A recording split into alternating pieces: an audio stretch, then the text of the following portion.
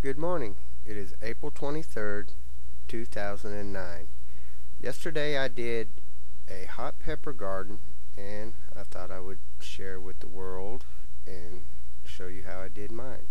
In this picture it shows that I made the shape that I thought would look nice and remove the grass.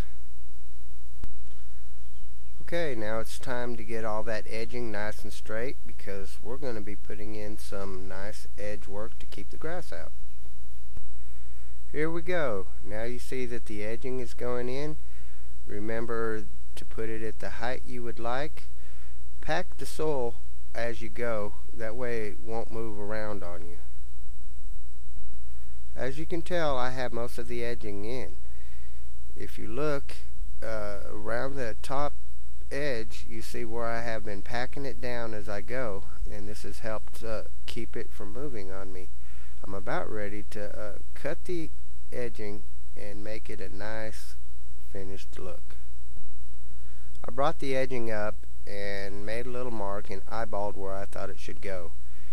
If you happen to make your cut just a little bit short, just remember you could pull in the edging and fill in the outside of it.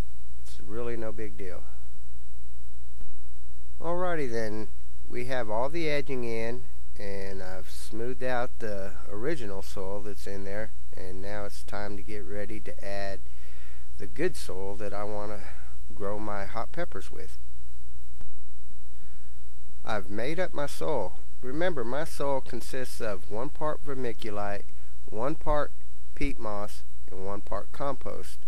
I've also threw in a little bit of Miracle-Gro and a little bit of Hydrosorb, so this should be a pretty good mix. I've added my soil, smoothed it out, and now I'm getting ready to throw in some seed. As you can see in this picture, it's a finished product. I planted hot pepper seeds in here, one of which is a black pearl. It's a very pretty ornamental black leaf plant which has fiery red peppers. I also have some jalapeno, serrano, and some chili piquin. Once I planted the seed, I watered the heck out of it.